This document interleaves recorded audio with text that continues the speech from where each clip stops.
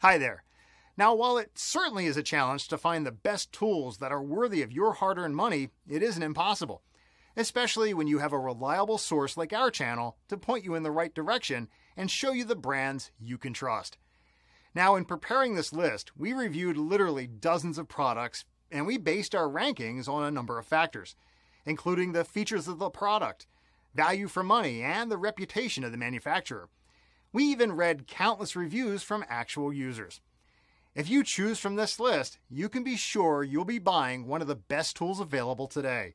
And make sure to check the product links down below in the description. And don't forget to hit that subscribe button. So, let's get started.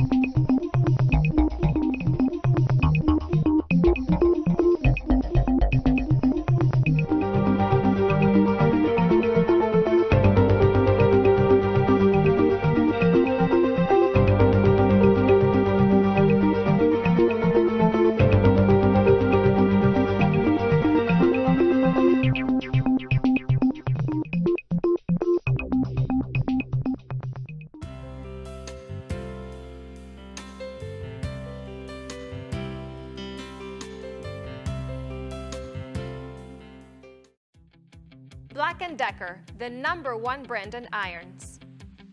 The Black & Decker Digital Advantage Iron offers at a glance convenience. The stainless steel sole plate not only provides performance, but also longevity. Beyond steam surge and spray mist, our vertical steaming feature lets you fight wrinkles at any angle. The auto clean system leaves you hassle-free, and the automatic shutdown will leave you worry-free. With the Black & Decker Digital Advantage Iron, you will be looking your best without losing rest.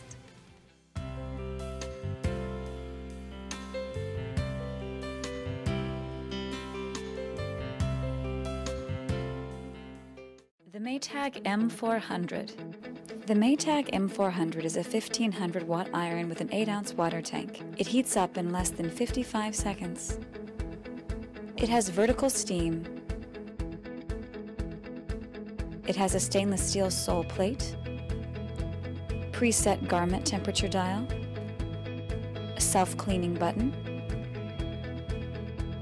It has a burst of steam button and a spray button for water steam.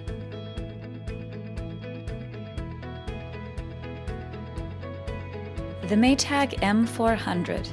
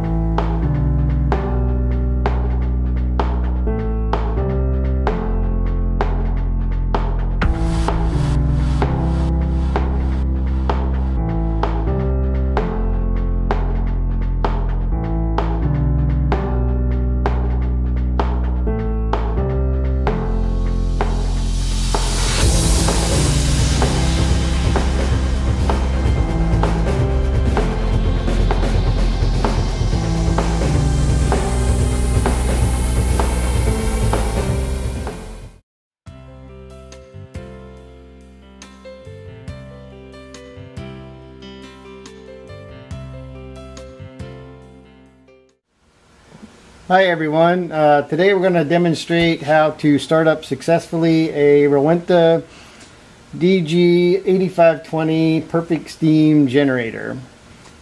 First thing that you'll need to do is fill up the water tank to the maximum water level, which is shown here. We've already done that in the sink and have brought the tank back. The next thing you'll do is assemble the tank back onto the machine. Just put it in place, push down until you hear it click. The next thing you will do is plug in the machine to into the electrical outlet. Next, you will push the on-off button to on. And you'll notice that the steam indicator light blinks. And your initial startup, that will blink for approximately 3 minutes while the boiler is heating up. And you have to wait until that becomes solid before you start ironing. The next thing you'll do is adjust the temperature on your iron, and you'll notice that it comes, this is your indicator down here. The iron normally comes in the minimum position, which is no steam, so you have to rotate the dial up past the no steam section until you get to the steam, which is either wool, cotton, or linen. And in this case, we'll pick cotton just for the demonstration. And you'll notice as you turn the dial, the iron light comes on, indicator light comes on, and you have to wait a few minutes for that to heat up and go off before you can start to iron and use the steam. So we'll have to wait a few minutes. If you come back down to the steam indicator light, you notice that it's solid at this point. And again, to shorten the video, we've preheated this, but again, it takes about 3 minutes for that to start up initially. So the machine is ready down here, and we just need to wait for the iron to heat up over here. So we'll wait a minute or two for the iron to heat up.